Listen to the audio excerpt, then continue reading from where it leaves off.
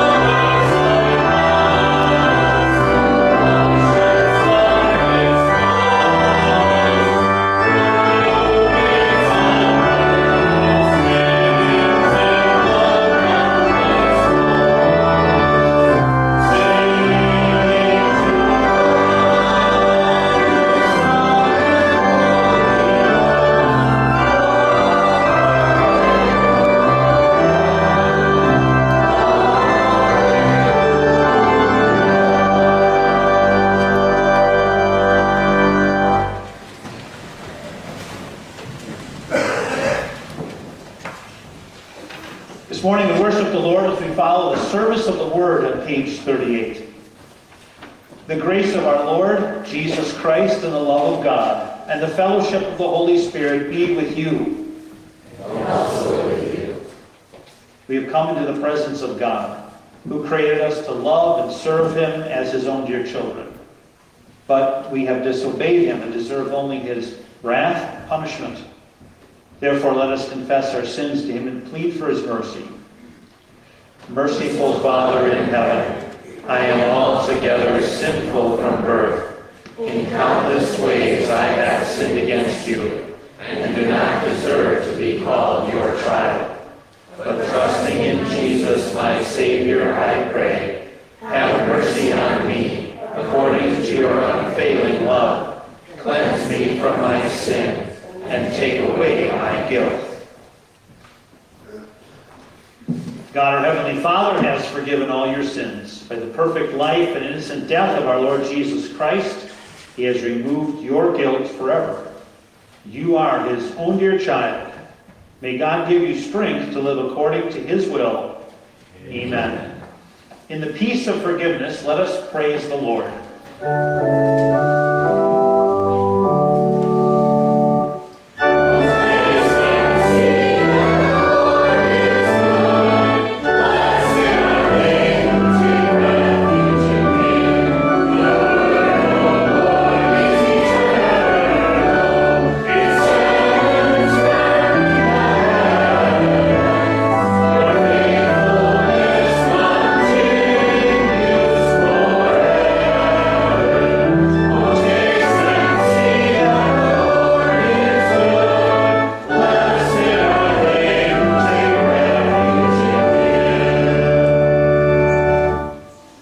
Let us pray. Almighty God and Savior, you have set the final day and hour when we shall be delivered from this world of sin and death. Keep us ever watchful for the coming of your Son, that we may sit with him and all your holy ones at the marriage feast in heaven. Through your Son, Jesus Christ our Lord, who lives and reigns with you in the Holy Spirit, one God, now and forever.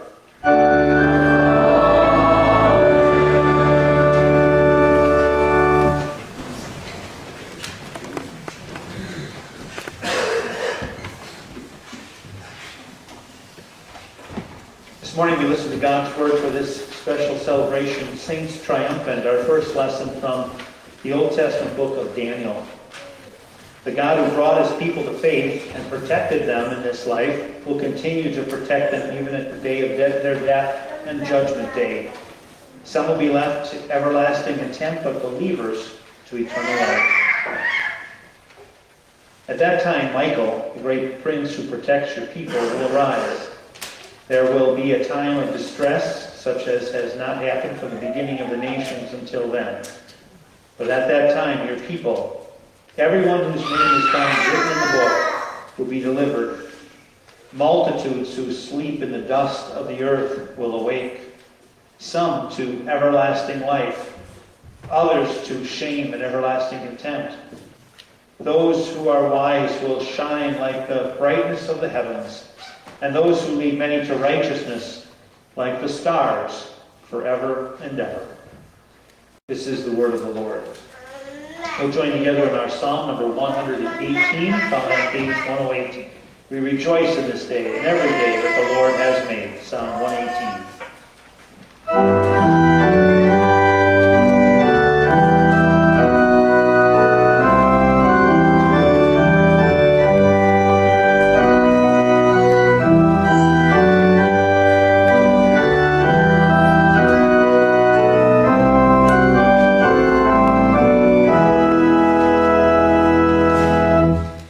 This is the day the Lord has made.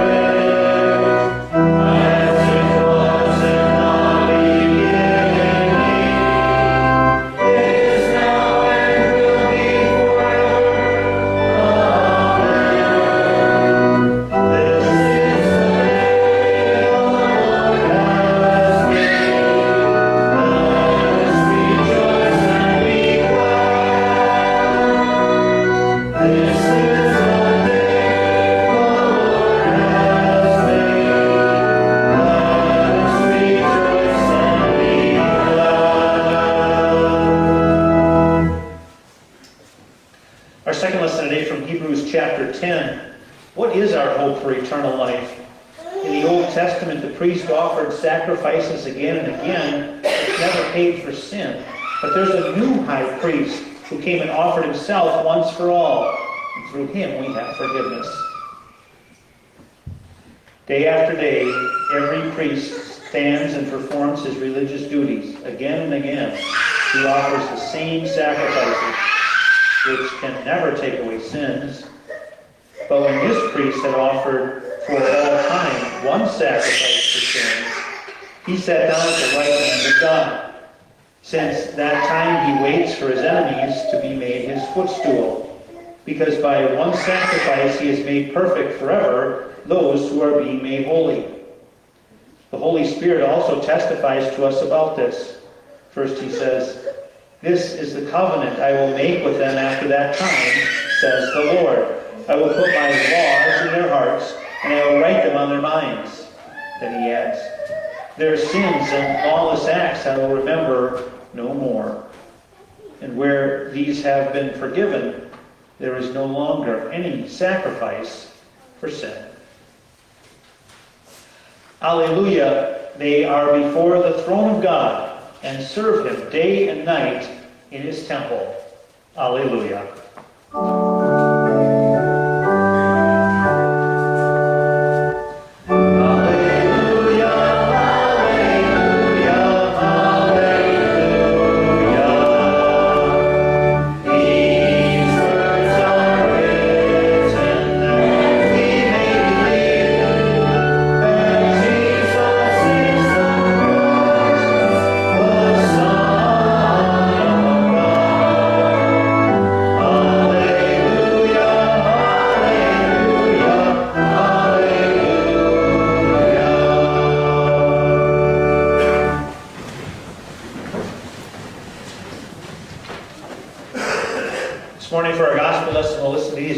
John chapter 5. Here Jesus explains his coming to judge the world. Notice his power. "I tell you the truth, the time is coming and has now come, when the dead will hear the voice of the Son of God, and those who hear will live. For as the Father has life in himself, so he has granted the Son to have life in himself. And he has given him authority to judge, because he is the Son of Man. Do not be amazed at this, for a time is coming when all who are in their graves will hear his voice and come out. Those who have done good will rise to live, and those who have done evil will rise to be condemned." This is the gospel of the Lord.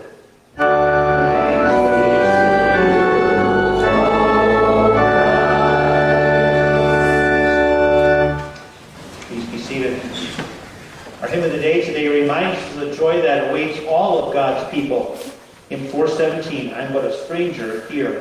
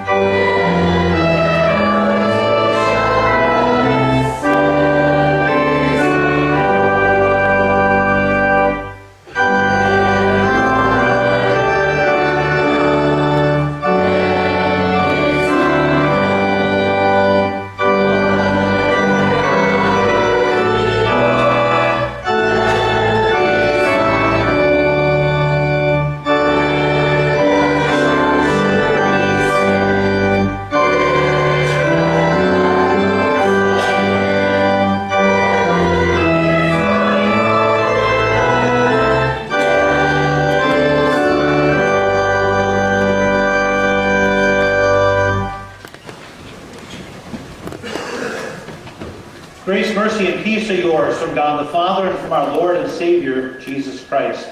This morning we'll consider these words from our gospel reading. I'll reread a couple of verses.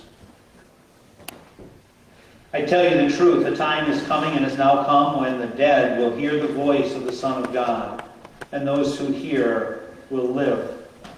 Do not be amazed at this, for a time is coming when all who are in their graves will hear his voice and come out. Those who have done good will rise to live, and those who have done evil will rise to be condemned. This is the word of the Lord.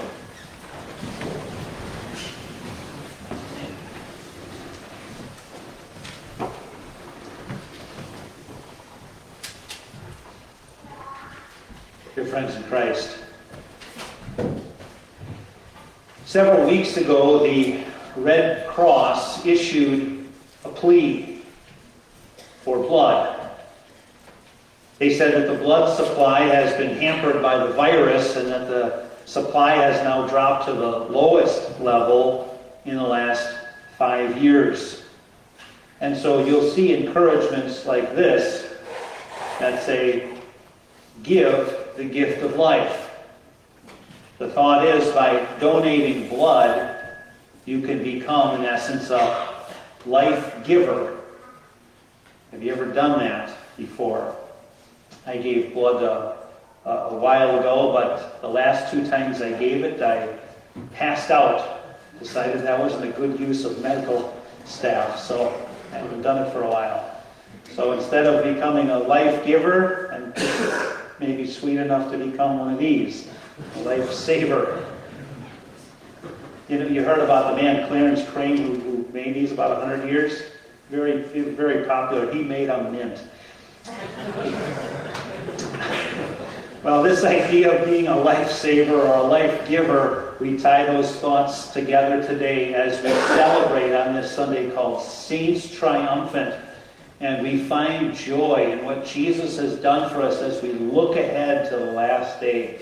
So we'll consider these words from John chapter 5. Let's look at them again. I tell you the truth, a time is coming and has now come when the dead will hear the voice of the Son of God, and those who hear will live. The key to understanding this section of the reading, we have to understand what the word dead means. Now, a few weeks ago we talked about this. We said the Bible talks about death in 3 different ways, or on 3 different levels. It talks about a physical death. Physical death is the separation of the body and soul. When there's no longer a soul connected to the body, and the animating force is gone, there's no longer any life. So sometimes the Bible talks about a physical death. There's also something that the Bible talks about as a spiritual death, when there's a separation between God and man, when that relationship is broken. That's a spiritual death. And then there's also eternal death, which is eternal separation of body and soul from God.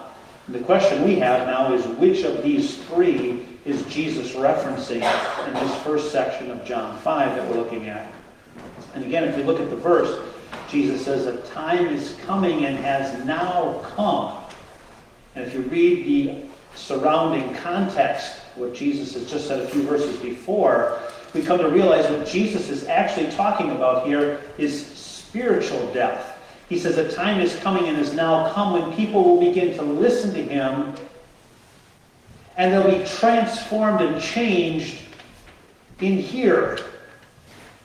What he's saying is that he has the power to take a dead person in here and make them alive. He says a time is coming and is now coming. He's calling the people to listen to him. Now we listen to that verse and we wonder to ourselves, how does Jesus have this power? And he explains that in the next verse.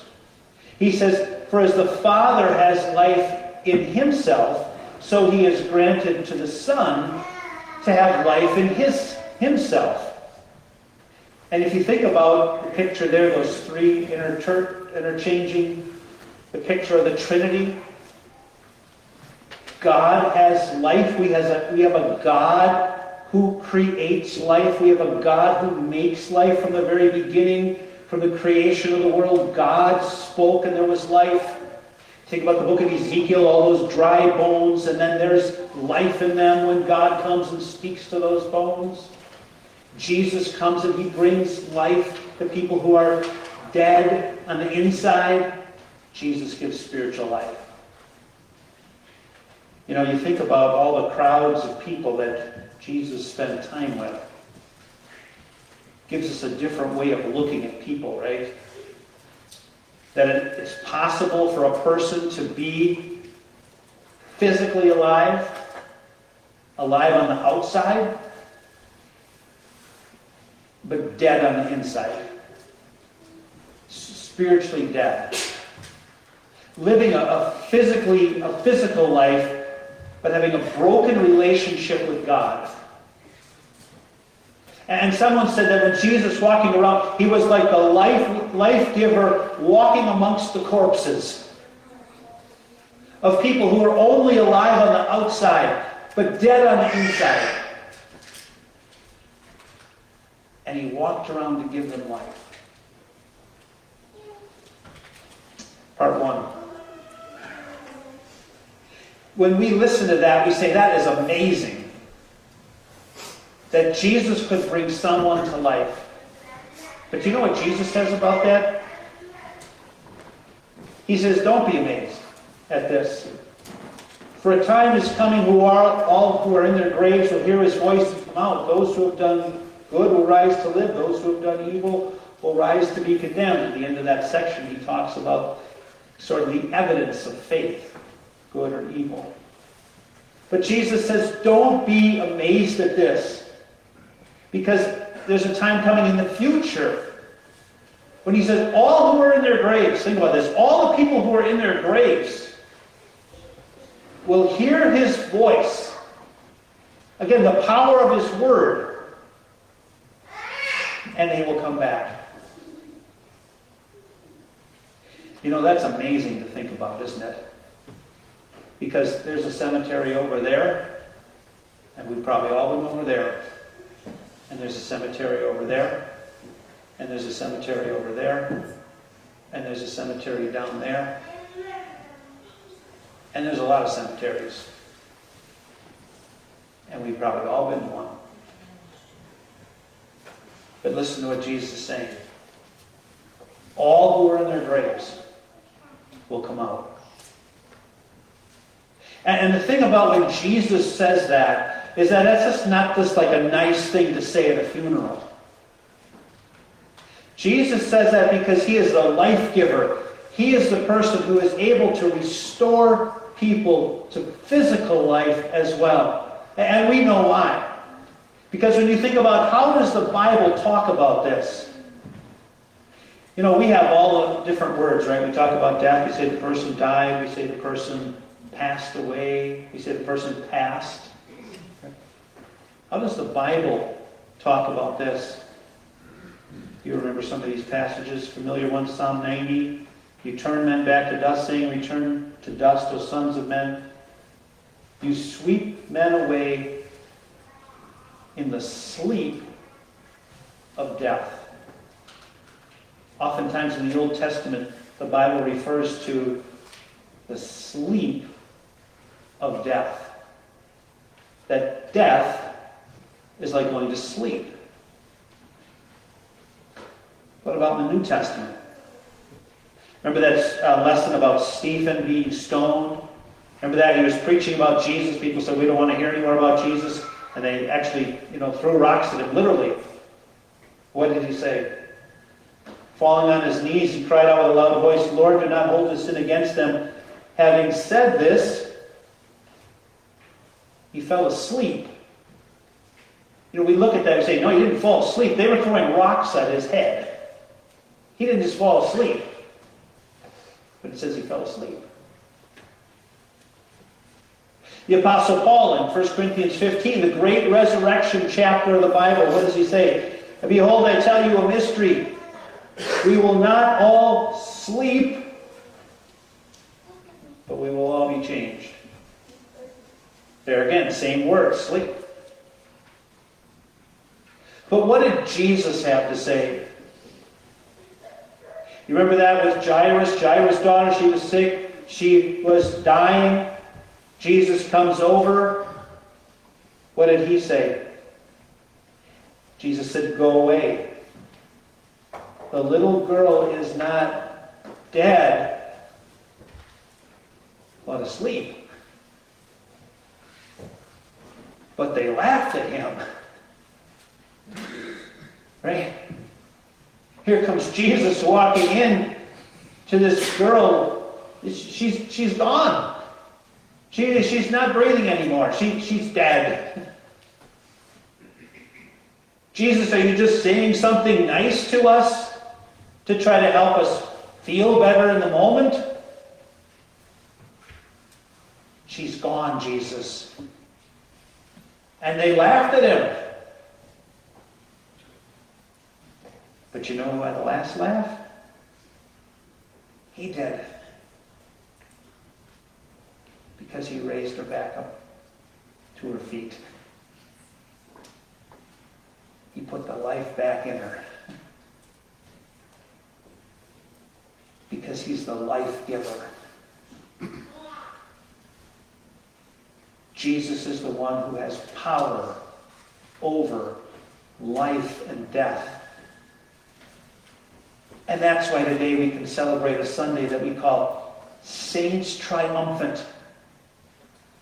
That God's people will rise again. That people that you and I know will rise again. That people from that cemetery and that cemetery and that cemetery and that cemetery will come back to life. Because we have a God who infuses people with life. We have a Savior who came to bring life to people and to bring them eternal life. That while we sit around and look at the ravages of sin in this world that cause physical death and spiritual death and eternal death, that we have a God who loves life and who brings his people to life.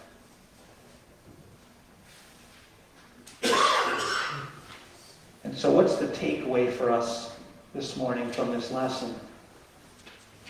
It was in the first verse. Do you remember what Jesus said? He said, "Those who hear will live." It was an invitation. It was Jesus saying, "Listen to me. Listen to what I'm telling you." And he was saying, don't just listen with these ears. Listen with the ears of your heart. Are you listening to Jesus today? Are you listening with your heart? Are you just letting the words pass through one ear and out the other? Or are you allowing those words to sink in and to listen to what Jesus is saying? That he has the power of life and he's giving it away for free. He wants to give it to you because he's come to be the Savior. That he brings people who are dead on the inside back to life with the promise of his forgiveness. That he brings people who are physically dead back to life with the same power with which he was raised from the dead. When you hear the word of God, do you listen to it? Do you believe it? Do you trust what he says? Because this is your Lord who's speaking to you today. It's the God who loves you, who made you his own, calls you to believe. Like this picture, it's as though Jesus were speaking to this young man. You see, he's got his bags all packed. I read this devotion this week, and something like this. Maybe you're running away.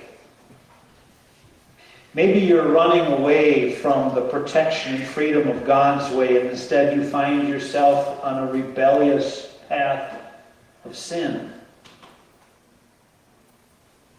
Maybe you're running away from broken relationships when God is calling and directing you towards reconciliation. Maybe you're running away from a ministry assignment that seems too big or impossible. You're spending way more time focusing in on your own weaknesses instead of leaning into His strength. Maybe you're running away from the uncomfortable, the people, the city, the job, the unknown, because the pressure is closing in on you on every side. You can't possibly see how this is all going to work out. Maybe you're running away from God Himself, putting ultimatums on the Creator of the universe, stubbornly announcing that you won't believe until you see whatever. Are you running away? Have you packed your bags? That life is too hard. There's too many problems. There's too much trouble in here. Listen again today to the words of the Savior. It's a promise. Those who hear will live. Because He's the one who's the life giver. When it's dead in here, He brings us to life. When we think about the funerals, He brings us to life. When we think about eternity, He brings us to life. We have redemption through His blood, the forgiveness of sins. Because when you give blood, you're a life giver. Amen.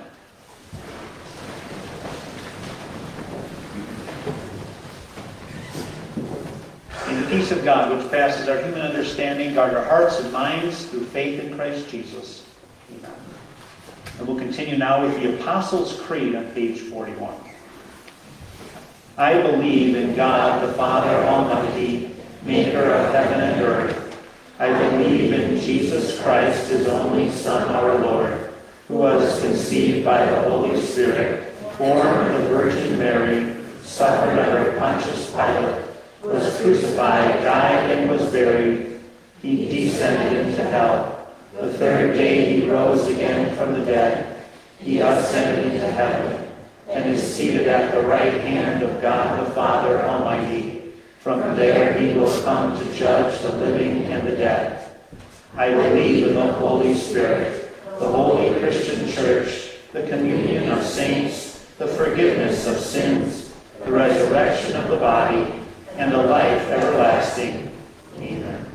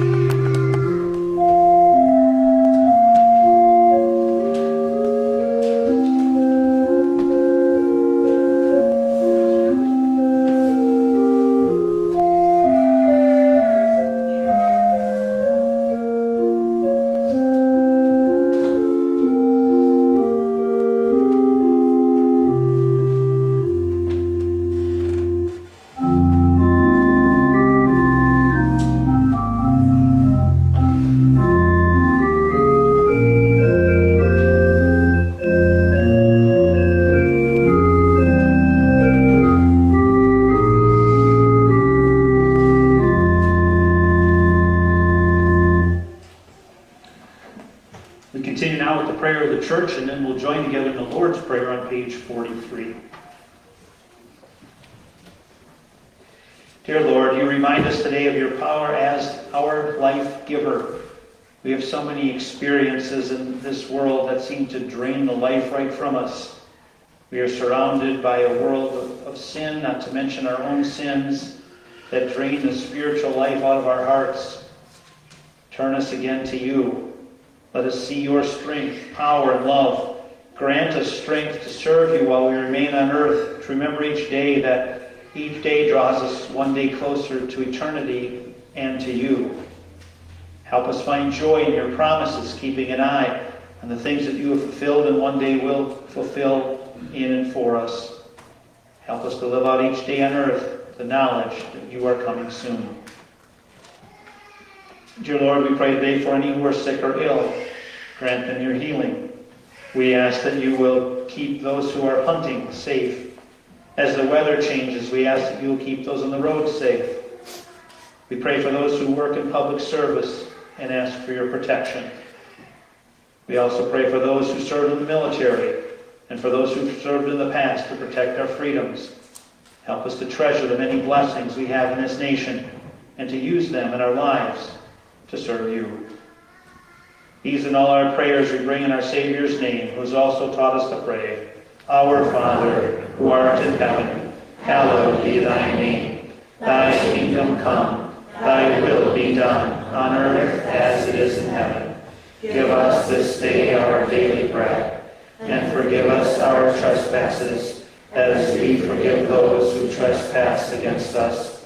And lead us not into temptation, but deliver us from evil. For thine is the kingdom, and the power, and the glory, forever and ever. Amen. Please be seated. We'll continue now with our next hymn. It's the hymn that's found in the insert number 489. The team will come at age's end. It'll be on the insert of this also on time.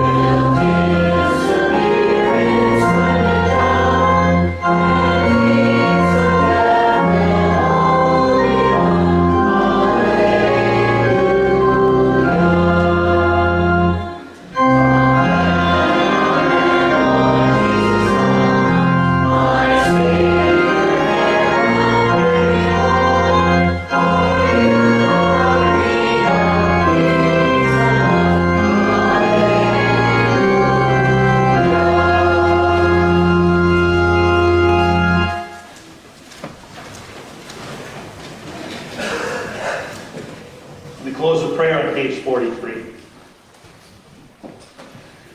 O Lord God, our Heavenly Father, pour out the Holy Spirit on your faithful people. Keep us strong in your grace and truth. Protect and comfort us in all temptation. And bestow on us your saving peace. Through Jesus Christ our Lord, who lives and reigns with you in the Holy Spirit, one God, now and forever.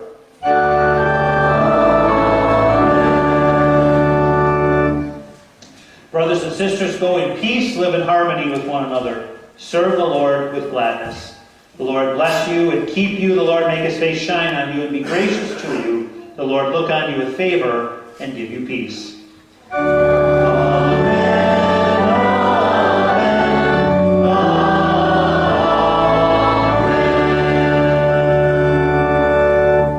And we close with hymn 327.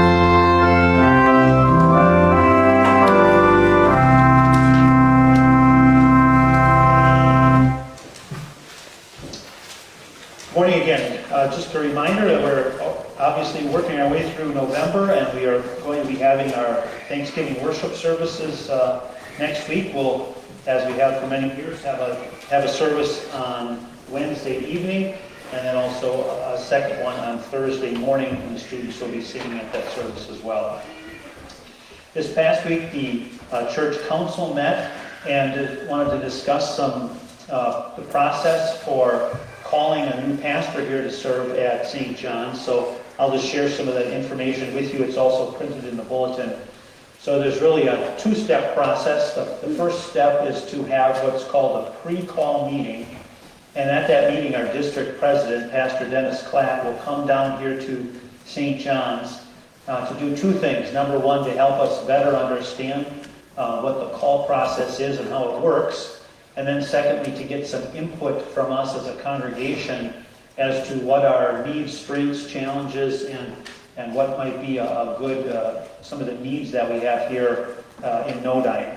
And to be able to do that, everyone is invited to a meeting. The council discussed this for a while and thought it would be wise to try to start this process as quickly as possible. And so Pastor Klatt is coming to Nodine this coming Thursday at 6:30 p.m.